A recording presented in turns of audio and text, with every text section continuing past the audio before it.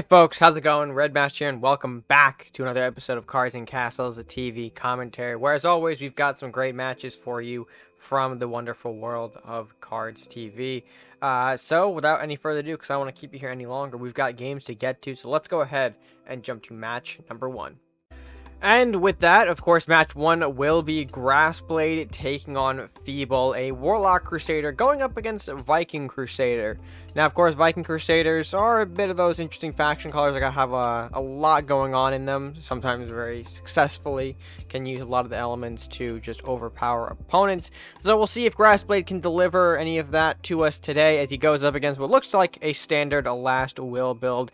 We've got Tarius Files, we've got Andrew, things of that nature, and I won't be surprised if we start to see things like Banshee maybe pop into his hand, or Salahar Rider, but Rider itself is more generic here. Opening up with some interesting exchanges here, of course, Questing Knight for Dwarven Miner into the Tarius Files to block off the... he blocks off the space. The standard sort of in front of castle, attacking castle next turn type of thing. That's what it looks like we're going for here with that kind of Tarius Files, but not really a whole lot. I think that might be used for until we see Flamestorm from Feeble. Meanwhile, Feeble going to respond with the White Knight here. Grassblade looking to assemble some forces, although very dangerous to do, especially us knowing that Dragon's Fire is sitting in the hand here. Could be dangerous if Grassblade piles on more value for that Dragon's Fire here. Dino Router coming out. We could pop one now, get the Rider out, which I assume, yep, looks like we are going to do here. So, of course, 3 units get wiped off the board here, as well as the Dino Rider getting weakened by quite a significant margin. But the Rider's also not following up here, which is pretty interesting. We do now go to a Paladin and Knight of Flowers, which again yields another Dragon's Fire, which is interesting here. Rider, of course, going to go ahead, take some damage in, dealing damage to castle, of course, no other targets. Andrew getting a little bit bigger here. So now the Last Will engine starting to go, fuel up a little bit here, and things with Fat Bard and Rider in the hand as well. Things get pretty dangerous for our friend here. Rally at the towns, okay, some potentially a Dwarven Reanimate strategy from Grassblade, which I will pause to mention, it'd be interesting if we saw more of that play out in this game. So far, it's unfortunately been hit pretty hard by dual Dragon's Fire, so we got to throw some understanding here that, right now, Grass's deck maybe not working the way it wants to, but hopefully he can recover here. We still have some game left as a Church Fat Bard going down now on Feeble's side. We do see the Warrior in response, plus the Mithril, pretty much confirming that this is more of a Dwarven-based deck here with cards like Mithril in the equation, which is cool to see. You don't really see a lot of Dwarven decks, but unfortunately this is why they fall pretty easily in the early stages here. They need time to build up their big units here, and that's time that a lot of modern decks in the format don't really allow people to do too often. They use a very explosive turns here. So we're seeing another rally played up here. Dragon Crest Shield. Looks like we're advancing our initial peasant line forward here to try and put in some damage, put in some work. Because the White Knight now on Feeble's side going to go ahead and keep taking 3 away. Maybe... I would assume he's going to go for face here, but I could be wrong, because, he might want to chop down a peasant to stop Reanimate here, and it looks like that is what's going to happen, taking away any sort of value from a big Reanimate potentially here. Do you see the Lightning Blade on the peasant that survived the Andrew and Cracks up above there, following up with a Grudge Bear, Dwarven Archives. Archives, a nice little card here. If you do have some Dwarven synergies here, it just makes sense to have a draw 2 for 2 gold spell. But at this point, the Last Will engine really taking off here. Cracks has hit the board, has drawn Feeble at least 4 cards by now. Talabos into the Nun. It's a great way to get some Last Will pops off while also getting some another annoying lifesteal unit here. I don't really see Talabos played too often in Last Will builds, actually. But, it makes sense, especially when you can pop things like Nun, not only give your units that global +1/+1 on command, but also get a nice little lifesteal body. So that is pretty cool. I'm surprised you don't see that maybe more often, but I don't remember what rarity Talabos is. Regardless, Dwarven weapons now, plus the Dino Rider and Grudge Bear. Dino Rider will connect to the White Knight here, so we do get a little bit of time to breathe, but unfortunately, we're going to see Feeble just keep putting on the pressure here. Blue Firebolt over to the Dino Rider here. The Grudge Bearer taken out by the Andrew. The Peasant taken out by the Talabos here. Craxus, a big swing to Castle. And I feel like it's going to be over here. Grassblade needs something like an Arbiter's at this point to come back, to at least stay alive here. None, not really going to do it here. He will trade into the Andrew. Reanimate, thrown out into the Banshee. Again, not doing a whole lot. And there is the surrender, unfortunately, from Grassblade. And, I mean, listen, that was certainly a tough matchup here. Dwarven decks, like I mentioned in the match, they need the time to set up to create that opportunity to create those big units here with things like the Mithril and the weapons. Unfortunately, when facing a deck like Last Will, they do carry Global Burns from the Flamestorm to pop their own Taurus files, as well as Dragon's Fire, because it is just a good Warlock card. So definitely had a bit of a tougher matchup here, but understandably so. So we got to congratulate Feeble for the victory here in this matchup, but we don't have to be down for too long because we do have some more games to get to. So let's go ahead, jump right into game number 2. Okay, folks, in game number 2 will be Thorne taking on good friend Tucker. 1, 2, 3. I say good friend, but I probably like never talked to the guy. I only, you know, say that because you had a lot of good games over on the rank ladder. But anyway, we have got a hopefully good game to see as Tucker takes on Thorne, like I mentioned here, Ninja Druid taking on another Crusader Warlock. Now, Tucker always likes to bring something interesting and fresh when he can, so hoping that might be the case here as a Ninja Druid. Again, colors we don't often see. Jumping into it though, looks like we're going to see a Rider start things out here and into a Lumberjack, so standard exchange here, at least for turn 1. Take 2 damage, going to draw a card, all good.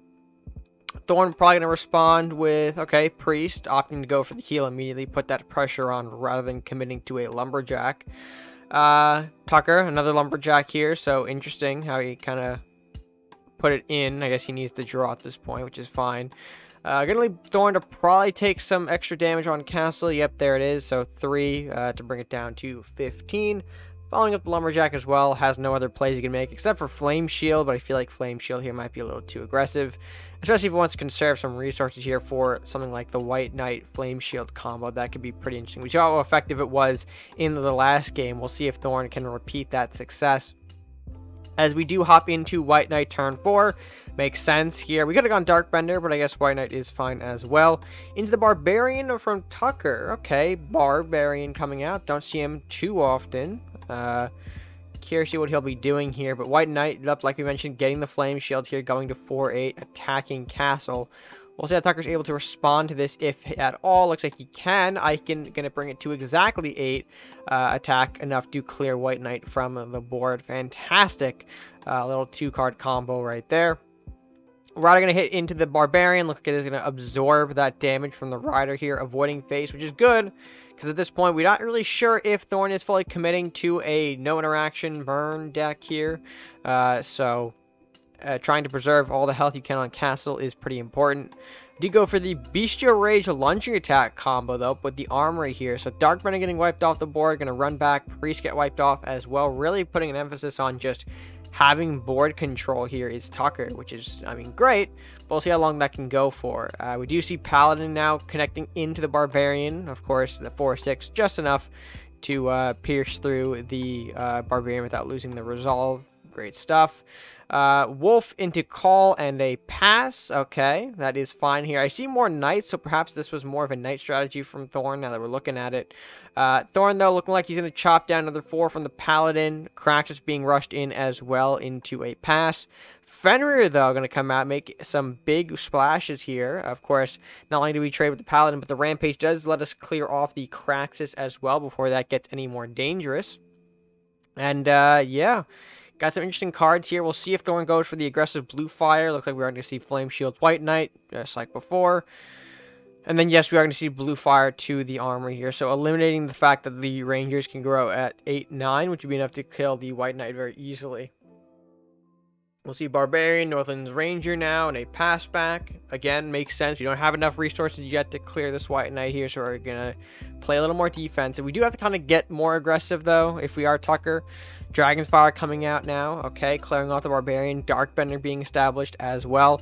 I mentioned this because we are only at about 5 turns left in the matchup until sudden death. And Tucker in the single digits when it comes to his life total here, so... Ooh, Bestial Rage again. So, of course, Ranger going to come down, kill off the White Knight, having enough attack to reach out and connect to the Darkbender. Centaur as well to establish some extra pressure to the board, start getting into that damage that he needs to start equalizing this game. Fantastic stuff. Unfortunately for Thorne, another Questing Knight going to come down here in the hand. So, of course, both of them have to be traded into the Northland Ranger to try and mitigate all the damage coming in the best as he can. Unfortunately, that does leave Centaur to commit to more damage to the face, though, which looks like Tucker may not have anything for it. Yeah, it looks like he doesn't. At least for the Centaur to get more dangerous and attack and whatnot. Although Luminaris in the hand of Thorne for the draw, that is unfortunately not going to be enough to help clear out the Rangers. And it looks like Tucker does pull back a victory in this matchup here. Fantastic stuff from Tucker. The awareness that he has of the board in that game. Being able to use the Bestial Rages quite effectively here. Proving lunging attack, why that is a dangerous tech for any ninja deck. That extra reach plus the first strike can be absolutely devastating to some builds. Overall, just a fantastic showcase of the Ninja Druids taking out what appeared to be a knight deck, but still doing it nonetheless. Fantastic work for Tucker. With that being said, though, folks, we do have one more game to get into. So, with that being said, let's go ahead and see what lies ahead in game number 3. And so we approach game number 3, folks. It is going to be Striker taking on Vince 7. Crusader Vikings getting another shot back here in this episode, going up against Ninja Viking. So some dueling Viking strategies here. Let's see which one reigns supreme, as we're going to jump into it now and see what is going on here. Starting off with Sushi Shack. That's a card. Okay, you don't really see Sushi Shack a lot. I'm curious to see where exactly the plan to go with this is. We do see Kaiju in the hand for Vince as well, so Kaiju speed maybe. It'd be pretty funny. Striker, meanwhile, going to coin into Flying Books to start to establish some draw here. All good. Going to see a Frost Drake in response. Ice Drake, Frost Drake, same thing. Same icy boy. Into the very early Freezing Pillar now from Striker. Not sure I agree with that, but unfortunately, given the hand that Vince has, not able to really capitalize and punish. So we are going to see SUMEI hit the board here. In a bit of a risky position. Of course, another Freezing Pillar could mean very, very big danger for Vince. Book's going to go ahead, trade in with the Ice Drake here. Book's going to get a little boost from the Priest. We do see the pacifism come out from Striker, which is a nice little pseudo removal tool. Unfortunately, when going up against Vikings, they do have things like this Battle Ready coming out now, creating a 211 Super SUMEI. That's what I want to call this thing, because my god, it is absolutely huge in the health department right now. Striker opting to freeze with the Cloak of Ice here, which is neat, but missed that attack, crucially enough. I don't know if he just forgot that range can't retaliate here, but kind of missed that 3 damage on SUMEI. We could have brought it down to, I believe, oh, math, 8? Yeah, 8. I can certainly do math. So yeah, we'll see how Vince is able to capitalize on this. Is going to throw out the Koru here, it looks like, so that, of course, clears out the books very easily. Put it in that center square, that safe spot that most decks can't reach without some kind of burn or extra speed, which our friend Striker here is not packing. He'll go for the Paladin, though. That is all well and dandy. We'll see how Koru's able to respond here. Koru going to take some damage to the face. The Battle Ready pushback, a knockback, coming in a little bit of a handy here. Lightning Blade on the Koru now, connecting to both the Paladin and the Pillar. Of course, Koru going back to that safe square, protecting it from whatever Striker may have in hand here. And Striker obviously just kind of going for some blockage here. Doesn't really want to deal with it all too much here. We'll see if Vin's not able to capitalize on this. Goes for the SUMEI connection here. And a bit of a missed opportunity here, because of course we do know Koru got this speed buff off of Sushi Shack, so it could have, I believe, run in, bought for 7, and then we could, of course, done our SUMEI stuff. So to see that it kind of missed 7 certainly hurts, especially with, you know, this being a Crusader deck. That could have been kind of big, I guess. Well, maybe not too big. Maybe he thought that because Crusaders heal, whatnot. But yes, we do unfortunately miss that opportunity to connect for 7 damage here. SUMEI being put out in the open. Koru going to connect to the pillar, finally clear it off the board for now. Into the Luminaris from Striker here. Desperation Luminaris as well. Kind of feels a little bad to be using that, but I guess we have to clear out the Koru somehow, so it's not continually bounced back to hand. Makes sense. This is going to yield us into a Stone Drake here, which does clear out the Earth Knight very easily, very effectively. While also putting SUMEI in a position to maybe interact with the Temple and kill off the, or at least bounce back the Stone Drake, excuse me, here. Unfortunately, second pacifism coming down. This time we have no way to, I say that. We had no way to interact with that, but now we have the ambush drawn for turn. Going to continue to create Super SUMEI here, as of course, have to connect into the Priest, unfortunately no other way around it. We are going to Forbidden Scroll as well, which I find interesting, because of course it does mean SUMEI is a little bit stronger in the attack department, but of course loses that big buff. Regardless, we do see Stone Drake come back out as well, creating that nice little bounce, reset it yourself type of deal here. And Striker on a couple cards here, even with Tarius, I feel like he is certainly struggling against this build here. Not really sure how to handle the SUMEI pressure for sure. And of course, Eater coming out now as well. Stone Drake grabbing the Storm Strike, I believe just wants to connect for some damage. Yep, looks like it. I feel like he might be trying to calculate lethal, but of course, 2 off, just thanks to the chain and all that stuff. We do get to play out the Stone Drake again, which of course, going up all the way to the top there. It does have fast, so hopefully should be able to connect, you know, voiding, you know, whatever body blocker Striker might have in hand. Or Arbiter. Okay, Arbiter comes out here, does some fun things. What's he going to clear off? Looks like the Magic Eater.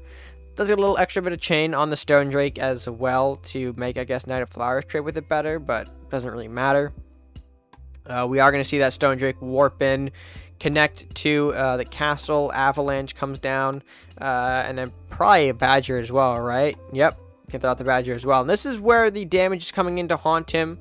I'm not sure if the math would have lined up by now, but that 7 damage that we missed earlier from Koru could have potentially ended the game by now, depending on where we were. Just thought it'd be interesting to mention that. Again, I'm not really sure if the math works on that because of the Arbiter's return that we saw earlier in the game. But just something to note here that, you know, we are fairly close to lethal here, but now Striker gaining back a hand size thanks to Tarius down here. And things like the Badger and Stone Drake coming in as our last resorts. Feels like we could be in a stronger position, but, you know, it is what it is here. We'll see the Tarius connecting with the Stone Drake. Interestingly enough, that is going to trigger the Avalanche here. Quest Knight, I believe, looks like the card that was going to be summoned to try and take out the Stone Drake here. And, of course, the Knight of Flowers could walk into Badger. But that is why, folks, that if you notice the trap not popping off when you attack with something like a Tarius or a different unit already on board, you have to assume that the remaining trap, especially with the Vikings, could be Avalanche. And unfortunately, we see that here. Krax is in the way, but you'll see in just a moment. Because of that, Knight of Flowers gets frozen off, unable to connect with the Badger here, leaving the Badger free to get that stealth buff and move around. While also keeping the Stone Drake alive. Well, I guess maybe not alive here. Krax is going to move up. Yeah, Krax is going to move up. We are going to kill it, but not before dealing some massive chain damage across the board as well here, connected to pretty much the entirety of Striker's board. Is the Kraxus. Yep, so we're going to see another big 1-chip damage get dealt to everything. And then, of course, there is the pass back. So, of course, Vince now open, hoping maybe he can draw a Lightning Blade. Looks like he's not able to, but we are in sudden death. So let's see if we can get some sneaky value in here. We go for the Knight of Flowers, which is interesting here. We could have gotten the Kraxus killed off before that gave any more draw, but I guess maybe the idea was that we don't want to risk Knight of Flowers running up another Luminaris drop. We're trying to even things out here. Unfortunately for Striker, Yarm is the card left in hand. He did connect to the Badger before moving, so Chain, of course, going to impact it yet again, meaning Vince does walk away with the game. Super SUMEI able to clutch out a win here in a potentially dangerous situation where Striker could have gotten card advantage back, board control back, if the game had extended longer, if he had maybe more health on that castle. But that was not the case here, as Vince does walk away with the victory. Congrats to Vin and Super SUMEI for winning this bout. But that, of course, brings us to our final game that brings us to a close of the final game for today. English is working at 100% right now, as you can tell. So I think we can go ahead and move to close out this video. Right, and with that being said, of course, that is going to end us off for the day. Guys, if you had any thoughts on the matches today, let me know your thoughts on them by leaving your thoughts down in the comments section below. And while you're down there, if you haven't done so, be sure to like the video if you did enjoy it. Share it with your friends, and of course, subscribe if you're new or haven't done so already to the channel. Subscribing is the best way that you can show your support here. I said that maybe a little too fast, right? Subscribing is the best way to support the channel, right? Do it. We're getting closer to 1K every day. Love to see it. And yeah, I think that's gonna be it for me for now. So until next time, guys, stay gaming.